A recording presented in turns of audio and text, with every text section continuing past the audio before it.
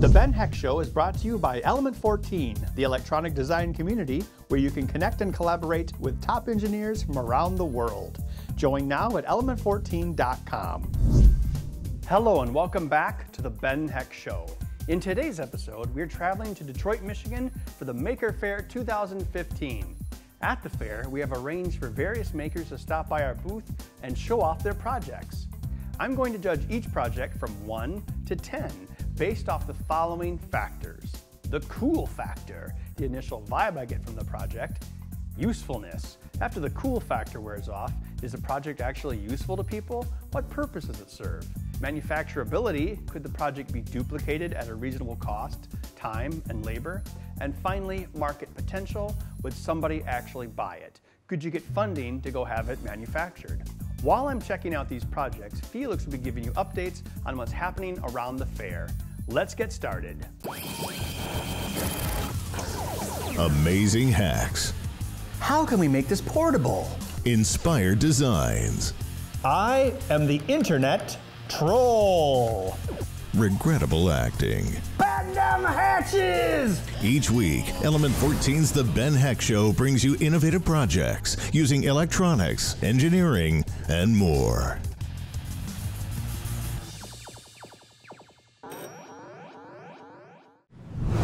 Oh no, I'm turning into a cyborg thanks to Scott Shiraga. What is this, Scott? This is a Nintendo Power Glove that I modified to be a Oh yeah, I can fly. to be a complete interface for a wearable computer. Now, the Power Glove is kind of a laughing point in video game history, but it has some cool tech in it. Yeah. There were bend sensors. Yeah. So it can tell if you're bending your finger. Yep. Is that like piezos, or how do they do it? Yeah, it's really like the same flex sensors that you could probably find on a lot of different websites out there today. That the more you bend your finger, the more resistance there is. So it's actually analog. Yes, it is analog. And the way the Arduino processes it is there's like 123 steps, I think. And what I did with this project is I made a threshold values. So you increase that number by a certain amount, it registers as a click, as a button press. And then you're not using the sonar from the Power Glove at all? I'm not. But I just kind of like left the sonar sensors in there just to maintain appearance. Well, yeah, it looks cool. So on the Power Glove, you'd put this black bar across your television, just like the Wii, huh?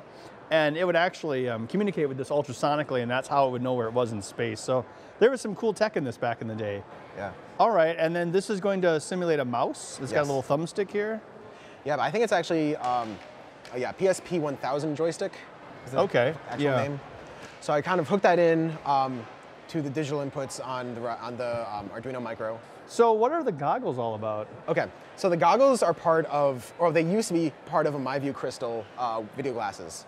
So the original idea with the MyView Crystal is you have two of them, and you just kind of put it over your eyes so you could kind of see below. You could have half your vision beyond the look outwards, but half of it would be these two screens. And the idea is you'd hook this up to an iPod and you could just watch movies on an airplane. So I borrowed this idea from a guy named Martin Magnuson on Hackaday, and I just kind of implemented the idea, and essentially you see, instead of say Google Is it Glass, running? Can I try Yeah, it's it? running. Yeah, let me just double check. Yeah, so you're on the desktop right now. Cable's kind of short.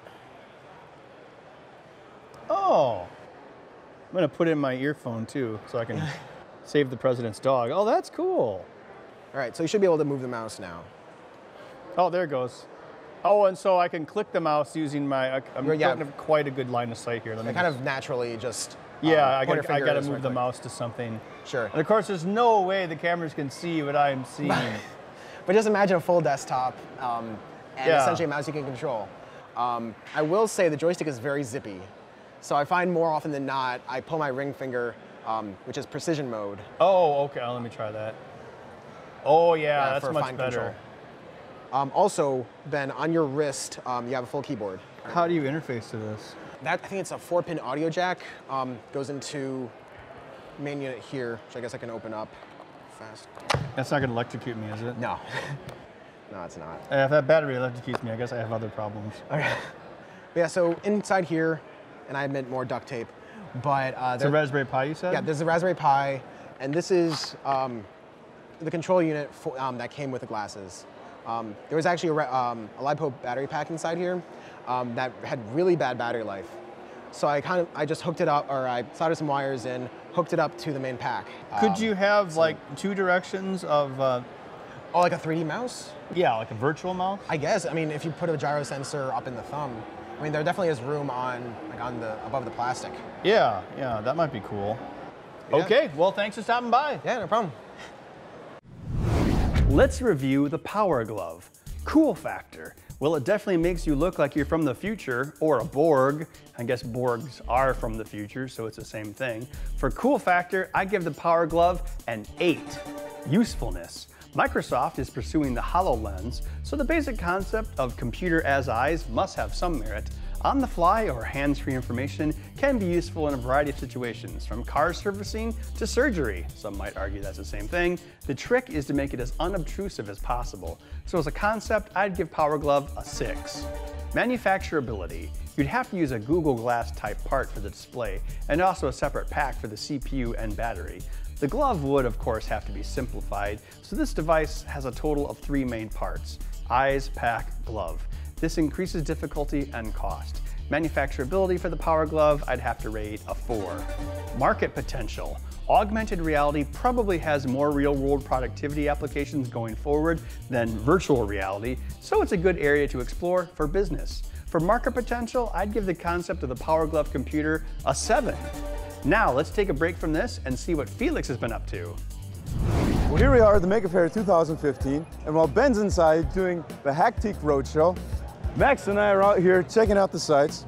There have been some explosions and a lot of really big things. Look at this huge locomotive, a huge Hot Wheels loop, a mega operation game, a really huge cupcake, a really big rocket. After we got done looking at all the big things, we followed R2-D2 back to the Star Wars booth and met up with Kurt Zimmerman and listened to what he had to say. So tell me, what do you do to get these things together here? Well, there's a lot of different ways to build an R2-D2. You can go all aluminum, you can build it out of wood, you can build it out of paper, you can build it out of anything you want to build it out of. Okay. As long as it looks right on the outside. Good. Most of them that are built are radio controlled. This one was built to we go to schools and hospitals, things like that. We do a lot of visits. We do a few sporting events, things like that. But as you can see by the reaction that we get from the kids here, that they just love it. What do you got to do to become a member of the R2-D2 Builders Club? All you do is you go on astromech.net and you sign up, and you're in the club. That is really great. Thanks a lot, Mr. Zimmerman. Hey, you're welcome. Yeah. Thank you. Our next guest is Ken Burns from Ohio. Hi, Ben. Thanks Nice to for meet coming you. on the show. Thank you. Now, it looks like either we've grown astronomically in size or you've shrunken these cabinets down to miniature levels. I think it's a combination of both, actually, after last night's dinner. But yeah, so yeah, we've got all sorts of little miniature circuits, or you might call them tiny circuits. And we actually make these down in Ohio. And so There's a little joystick and everything. little joystick. And actually, if you see here, this is actually a Space Invaders game that works. Oh, sweet. So it's a really tiny arcade cabinet. Do Is you the button not working? These are 4D OLEDs, right? They're OLEDs. Yeah, it's like 96 by 64 pixels. How did you program this? Is there a microcontroller as well, or do you use the operating? Yeah, so we you've actually got make this. This is what we call a tiny Arduino. It's basically... I have one of those. Okay, good. Well, so you're familiar. It's basically an Arduino Yes. Uno the size of a quarter, and all the different boards just kind of stacked together, almost like little Legos. So that's USB plug on there. And so that combined is basically like an Arduino Uno, so you can program that using the same Arduino And then you IDE. can take off the programmer when you're done programming it because you don't need this part anymore. Exactly. And this will mate with a... Yeah, so we... do you make these as well, or are these Yeah. stock? Oh, you do? Yeah, so the OLED we're sourcing, but then we do the circuit board. And so it's got power supplies and some side switches on there. Oh, this is really cool. I bought one of your tiny circuits a couple years ago. I haven't done anything with it yet, but it is on my pegboard. Okay, great. So now I have some good inspiration. I'm sorry, so what else would you want to tell me about that right there? I mean, we've got about 40 different boards, different sensors and whatnot, but the screen, we actually did a Kickstarter campaign around this last year. And so that did really well, and people really like the screen for wearables or... How much is the screen? $25. Oh, that's really reasonable. Yeah. That's actually pretty good. I mean, that's, yeah, the 4D system screen like that would be like, what, 50 usually? So. Yeah. So you did a Kickstarter to get enough money to do a big run from China? Right, so we basically built about 2,500 units of the screens. Okay. So yeah, we source the screens, the batteries you were checking out earlier, source those as well. So it's a tiny little LiPo. How long will this LiPo run that screen and that AT Mega? If it's running like this, about 4 or 5 hours. That's not too bad. But does this pop open? Yeah. Oh. So that's all 3D printed. So oh, you even have LEDs for the marquee. Yeah, it's a little light in here, so you can't see it too well. There it is.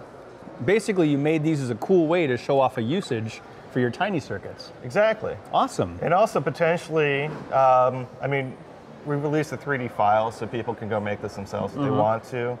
And long term, we'd like to actually make this into a kit that people, we could sell. So we're looking to combine some of these boards into one and make it a little more cost effective and hopefully get it down around $50, $75 for a kit. kit. The connectors add up on these. The connectors add up and just all the different boards.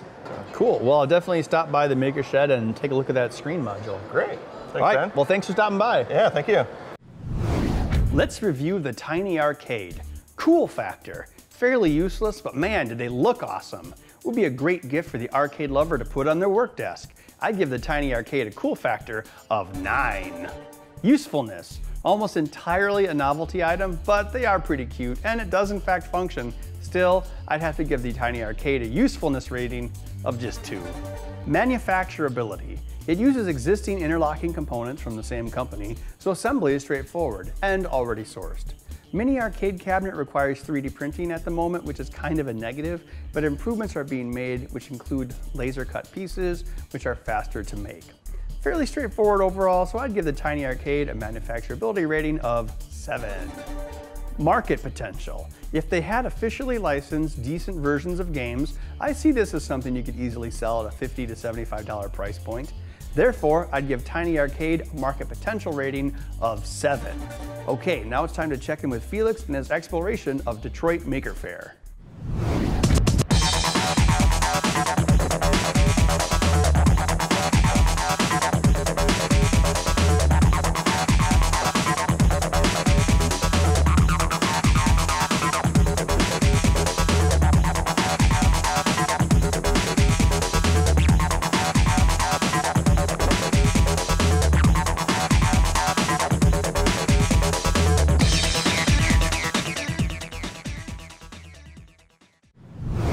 Wow, the Renaissance.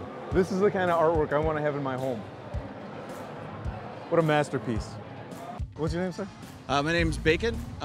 Most people call me that. Right. My mom calls me Joshua. Okay, great. And what do you have here? This is the Apocalypse Camaro we have here with us right. today. Where did you make this?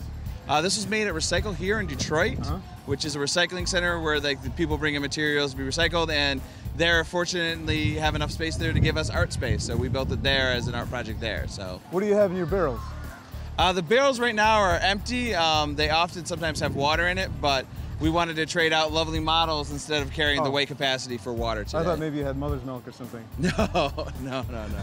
You going to Gastown? You know what? We had to go to Gastown before we got out here. So, you know, the nice thing is that these V8s are sippers, not drinkers. That's a lie. This thing guzzles gas. And then since we built the new air cleaner, it only sucks it down more. You can actually hear it sucking in all the water, all the air, and burning all the fuel. So maybe I should switch out those water tanks for fuel tanks. All right. Well, thanks a lot, Mr. Bacon. Have a great day, and not a problem. Yeah. We've taken a short hike across the Henry Ford Museum to come to the Total Geekdom booth, where you're building Lego computers. Yes. And your name is Mike Schropp. Yes. How's it going? Good. Tell us more about what you've created here. Well, there's 2 systems. One is the micro Lego computer. Okay. You can see it's smaller in size in comparison. That's the mini Lego computer. Mini, micro. Yep. Just like USB cords. Yeah. So the computer is basically built around a Intel NUC platform. NUC. Yeah. It stands for Next Unit of Computing. Okay. Small little motherboard, 4-inch by 4-inch, but a lot of the features of modern computers. You can put Linux on it. So whatever flavor of OS suits you, you can put them. I've put them all on there. Is it what speed does it run at? The processor? Yeah, I haven't heard of this form factor before, so I'm curious about it. There's an i3, an i5, and i7. Oh. So you can get various different versions. The i3, I think the base is 1.6 gigahertz. There's a 2 gigahertz i5, a 2.2 Dual i7. core? Yeah, they're all dual core. Okay, that's basically, not bad. it's very similar. It's the processors that come in most Ultrabooks. Now they've just put the same form factor into something that they sell in a little different version. That's the kind of stuff I like. So basically, it's a fully fledged, desktop computer that you can use to do anything. With integrated graphics? Yep, integrated graphics. How much RAM can you put on it? You can put 16 gigabytes of RAM. Okay, what form factor for the RAM? It's SODIMM. Okay. So laptop RAM, basically. It's got space for one SSD. It's a mSATA style. So it's a great candidate for one of your microcomputers. Yeah, perfect. So what first inspired you to do this? Well, I built a system probably almost 5 years ago now that was a kind of towering hulk for myself of a system that was 3 computers, full ATX motherboards inside of a big giant Lego case that was 20 inches by 20 inches by 20 inches. Why were there 3 computers? I'm pretty big into grid computing. So I was trying to combine all of these computers I had into one form factor, and I'm also, as you can see, quite into Lego. Were they 3 different computers? Yeah, yep. Okay. So 3 individual motherboards, processors, coolers, drives, multiplied out, all structured in a big giant case. And I put that together. I put it on my website because people were interested in it. And from that day forward, I've been building custom Lego computers for people ever since. That sounds like what happened with my website many years ago. It's amazing how that works. So if you got a good idea, put it on the internet. And this is a more powerful version. It looks like you have a more standard micro ATX. Yep. That is the mini version uses desktop processors, socketed stuff. It can take up to 16 gigabytes of RAM as well.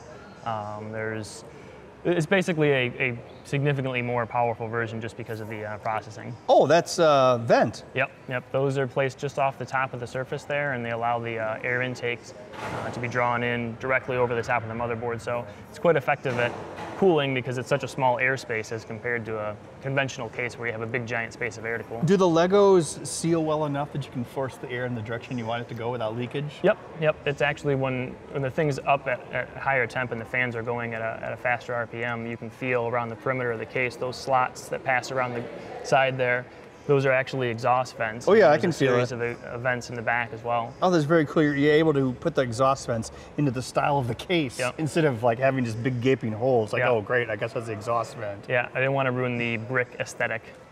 And this is an alternate top that you have? Yep. There's a couple alternate tops that are available, as well as I've done a lot of custom tops. Basically it replaces the top that's on there, pops in place.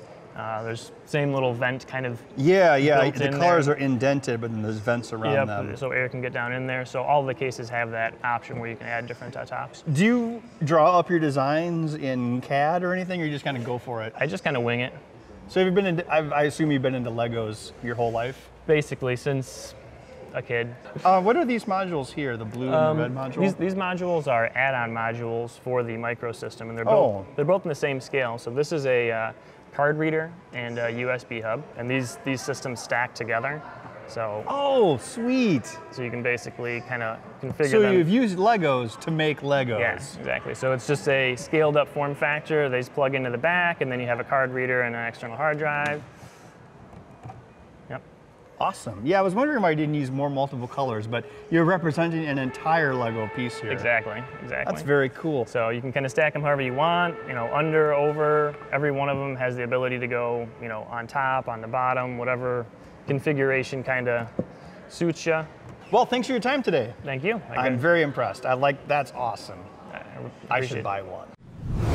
Let's review the Lego computer.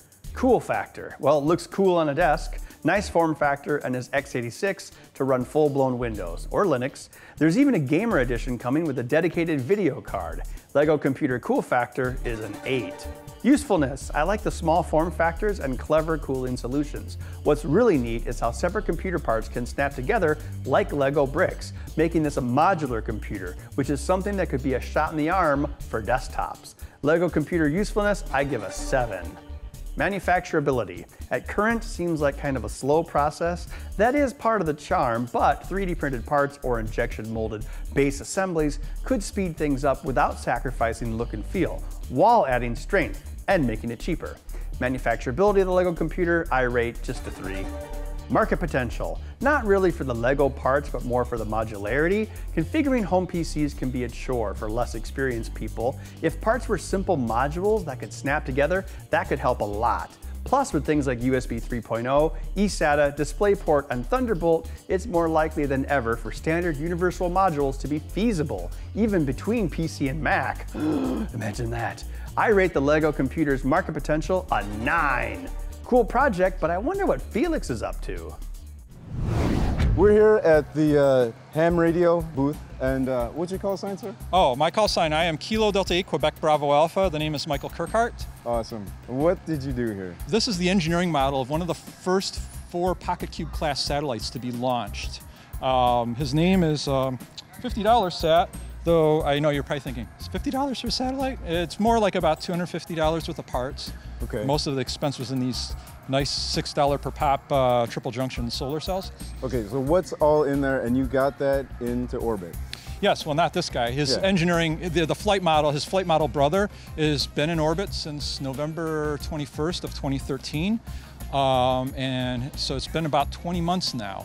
The last, unfortunately, over time, it's been degrading. Mostly, as we found out, it's the solar cells. They're getting sputtered to death. Essentially, they're these same cells here, but they don't have any protective cover glass on them. So what ends up happening is all these high energy particles from the solar wind act like a light sandblasting. And over time, it'll diffuse the surface, so light no longer gets to the active junctions on the cell, so it doesn't generate enough solar power, and therefore the battery is not charged up enough to allow it to transmit. But I did hear it the last time I heard it was last Sunday. But other than that, it's been basically in continuous operation since. So what's it doing? Okay, this was originally, the idea behind this is this was one of the first 4 of these very small satellites. Nothing to the best of my knowledge had ever been attempted to be built this small before. So it's all the basic questions. Can you build a satellite this small and have it be able to generate its own power, store its own power, and have two-way communication capability? And the answer to all those questions is yes. All right, that was really great, and thank you very much. I'm so glad that you were here and I had the chance to meet you. Okay, cool. That's all the time we have for today. We filmed a lot of things at Detroit Maker Faire 2015, so keep your eyes peeled for a future episode where we'll have even more builds and more of Felix's adventures. In the meantime, you can go to element14.com/TVHS to learn about other upcoming builds, special events, and more. We'll see you next time.